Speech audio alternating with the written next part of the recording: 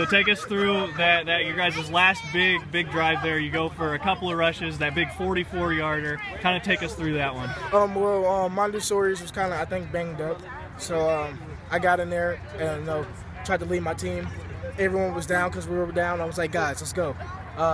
We're a great team, and great teams don't get down when they're down. We get back up and we respond to this, and we responded well. This game out there, I mean, it was just there was something about the flow. I was talking about it with Rector, and he just wasn't a fan too. What was the atmosphere like out there? What did you guys have to overcome? We had to overcome a lot of adversity.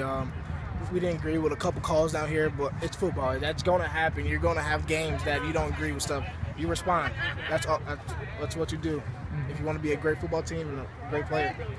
That fourth quarter there, you had some big plays. Talk about your line, talk about what you're seeing out there and how you're able to get some of those off. All right, well, Nick Bell, one of my best friends, he played left tackle, and he was like, cut it right off of me.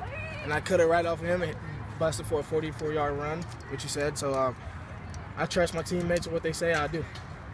So you guys, through the first quarter, through the first half, they get, I think, 1 first down. Kind of talk about your guys' defense and how you're able to be so successful.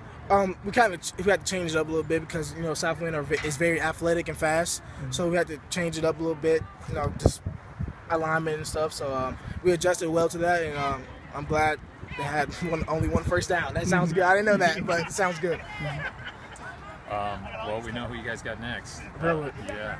Tell us about that game, what you guys need to do. Just play our game, play physical. I know they have a good front seven, and they have a good defense, so what we're going to do, ground and pound like we always do, play our game, and to come out with the W. Do you think playing them earlier this year is going to give you guys anything extra? You take anything from that game, or is it all new now that's back in the playoffs? I think if we win this game, or, just it's going to give us a lot of energy. Plus, they're 10, 15 minutes down the road. So, there's going to be some trash talking, some little bit, a lot of energy. So, it's a good game to play in. If we win this, it build our confidence way up.